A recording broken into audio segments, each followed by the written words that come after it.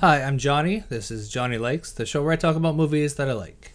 Today I'm talking about a classic vampire film from the 1980s. Today Johnny likes The Lost Boys.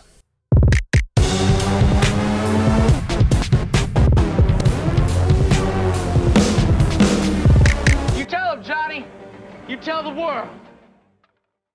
The plot. A recently divorced mom and her two teenage boys move to a coastal California town with a major vampire problem. What do I like about the movie? The acting. Everyone's performance in this was pitch perfect. Nothing is Oscar-worthy, but that doesn't mean that it wasn't praiseworthy. For me, the standout performance here is Kiefer Sutherland. He's such a wonderful bad guy, it's almost funny. He exudes pure menace here and is just a pleasure to watch throughout the film. Whenever I think of this movie, I think of him just rasping, "You're one of us, Michael." That was a great impression, right, guys? Michael, you're one of us! You are one of us, Michael! Diane Wiest is underrated in this. She exudes such strong mom energy and pulls it off with such ease. She's just so natural and just kills it. Patric gives a breakout performance here after being in Solar Warriors the previous year. And this one just screams adolescence and young man. You can almost smell the hormones in his performance. Then again, so does Haim, albeit in a younger and more innocent way. And I thought that they were very believable and great as brothers. I also really enjoyed Feldman and Jamison Newlander as the Frog Brothers. They took just little minor roles and made them into something more that was memorable. And they almost stole the show, but not quite. The costumes. I love the over-the-top look that everyone has. All the kids look like they are rock stars, but from different bands. Just the diversity that the 80s offered in terms of patterns, textures, and fabric. It's wonderful. It's unparalleled. The fashion is just so all over the place. I love it. The sets. The midway looked and felt so real. It was great. Grandpa's house. Mom, you gonna help me? Soon! Hey guys, no running in the house! The vampire lair. Not bad, huh? The carnival. These are all these great, wonderful open spaces that are decorated with great attention to little details, such as the Doors poster in the vampire lair, which is a nod to the opening credits song. I love seeing teens' rooms in movies. The choices that the production designer makes to fill these characters' most personal spaces with. What posters do they have on the wall? What bands do they like? That sort of thing just gives me all the more insight to the character and just makes it a little more richly painted for me. The tone. This film has several. It's gothic and lighthearted. It's funny and serious. It's surreal and down to earth.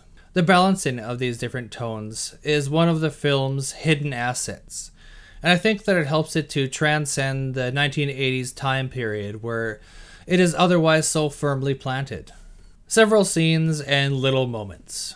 My favorite scene in the movie is where Michael is being initiated into the gang, and they are all hanging under a bridge, and a train goes overhead, and one by one they drop into the unreasonably thick fog.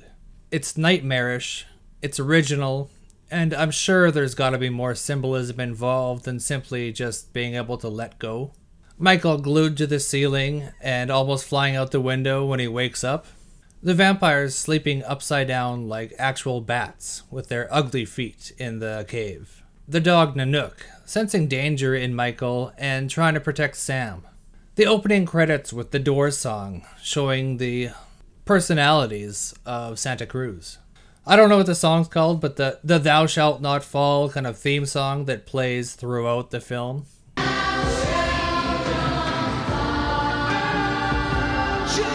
I love it. It is very catchy. It might get stuck in your head. It gets stuck in mine. Patric wanting to fight Kiefer Sutherland and going, "Just you! Just you!" Just you! Come on! Just you! Love that. So macho. Grandpa interrupting Sam and Michael carrying Star up the stairs to ask if they filled the car up with gas after taking it without asking. You know the rule about filling up the car with gas when you take it without asking? No, Grandpa. The movie also has some great cinematography, and I just love the whole general vibe that it gives off. So what do I not like about it? The Michael and Star love story. Never been a fan of that, not my thing. The new kids coming to town and trying to find their place, make friends, find out where they are in the new social hierarchy, all the artificial posturing and pecking order that goes along with that. Not for me. The look of the vampires. I think they look cheesy and dated now. Contact lenses and fake teeth are about the extent of the vampire transformation for this film. And although I do appreciate the minimalist approach to the vampire look, every time I see it, I just think that it looks like actors in makeup. And it brings me a little bit out of the moment. And because of this, they never really feel threatening to me. And vampires are supposed to be a little bit scary. Some of the 80s cheese. I'm looking at you, Tim Capello. I know I said earlier I like the costumes and the whole 80s look. I flip-flop a little bit on some of the 80s elements though. Sometimes I absolutely love everything. Sometimes I find some stuff to be just a little bit much. They could have went for maybe a little bit more timeless of a look. Like, did they really think mullets would be here in 40 years? Oops. Apparently mullets are back. That's what I'm talking about. I don't know. Are they? Are they really? Can you guys believe that? I thought they were dead for good. The head vampire logic. So wouldn't you have to kill the original vampire? Does that make Max the first vampire ever? I like this idea, but logically it just doesn't work for me. How far up the food chain would he have to go? Where does it begin? This picks at my brain a little bit. I like the idea though. Final thoughts and rating. The Lost Boys is one of my favorite vampire films of all time.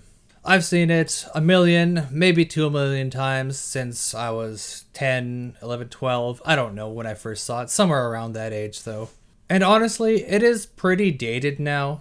But if you can get by the whole 80s-ness of it, it is still a wonderful, big-budget Hollywood vampire film. Despite the datedness of it, I think that overall it has aged quite well. I still find it incredibly enjoyable and fun to watch, even after all these years and all these viewings. And I'm going to rate it 4.25 out of 5. So what do you guys think of The Lost Boys? What do you want to see me talk about next? Leave your thoughts in the comments. And if you could do me one more little thing and do a little bit of clicky, you know, the likey, subscribey thing, that would be just magnificent. It is, after all, quick, free, and relatively painless. Plus, it helps me out.